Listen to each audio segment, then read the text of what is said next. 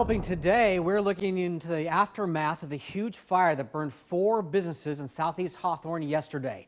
Firefighters are still working to figure out how it started. Yeah, it was massive. Lindsay Nadrich is live on the scene tonight. And Lindsay, you spoke to one business owner who's not sure what's next for him. Yeah, there's a lot of history in this building, so it's really tough for many to see it like this here today. The antique store here, really good stuff, had been in business for 30 years, but now this may be the end.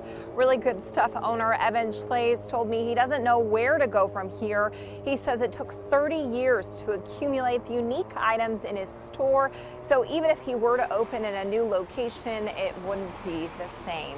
He did not have fire insurance, so this is a total loss for him. One of his employees was in the store when the fire started in another part of the building, but he was able to get out safely.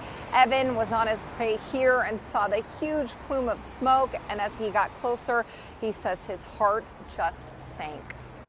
I was here every day for 30 years, and all of a sudden it's just gone, and I'm still processing it.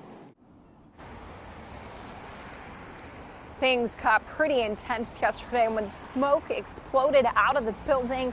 2 firefighters were hurt and taken to the hospital, but both are now home and doing okay. Arson investigators were out here today, but I'm told it will take time to figure out where and how the fire started. They will need to bring in heavy machinery to sift through the rubble. Now, there were 3 artists that also worked out of Really Good Stuff antique store here. There's now a good GoFundMe account online to support them. We have a link to that if you want to donate on KOIN.com.